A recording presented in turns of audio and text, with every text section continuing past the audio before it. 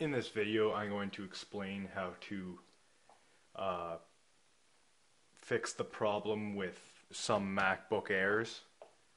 I'm not sure why I had this problem, but the problem was that I couldn't get into the recovery menu on this MacBook Air to reset it to factory settings, to wipe the hard drive or format it, whatever you want to say.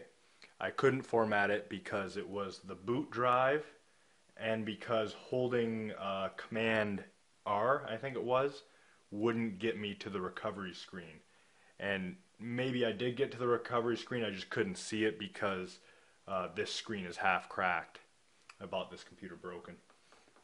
It's a 11-inch MacBook Air. I have it hooked up to an external display back here. So I couldn't format the hard drive or restore it to factory, whatever you want to say. So what I had to do was I had to use you need a working Mac to do this too. I used my working MacBook Pro to install a version of Mavericks onto a USB stick. So this USB stick acted as a hard drive, and you actually booted to this, and this had the operating system on it. So what I did there was you can just download Mavericks for free off the App Store, and then when you install it, don't select the computer's hard drive, select the USB stick connected to the computer. Install it to there. It takes a while because USB is slow, and once it's all installed, you go through all the setup process on the working computer.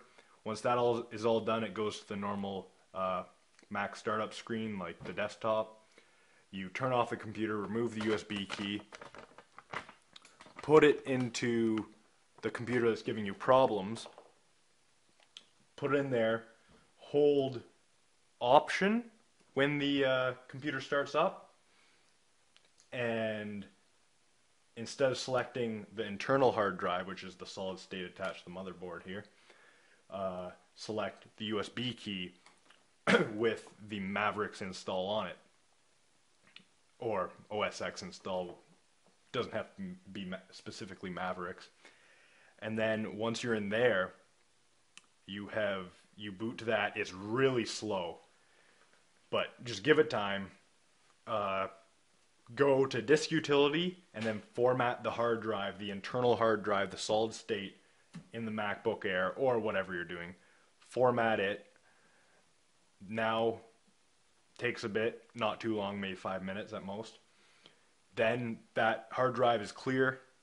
Turn off the computer and then make a bootable OS X install USB key, or you can attach an external CD DVD drive and install it from a disk or whatever. I just find this is easier. And then, as you see up here, I am installing Mavericks, and the computer will, as soon as it's finishing, it'll boot up fine, like it's brand new, except for the cracked screen and whatever. And yeah, that's how you get by, or how you fix that problem if you're having problems with the recovery partition not booting up correctly, or I'm not totally sure how to explain that, how it works, because I haven't had to use it before. So yeah, thanks for watching. I hope I helped you.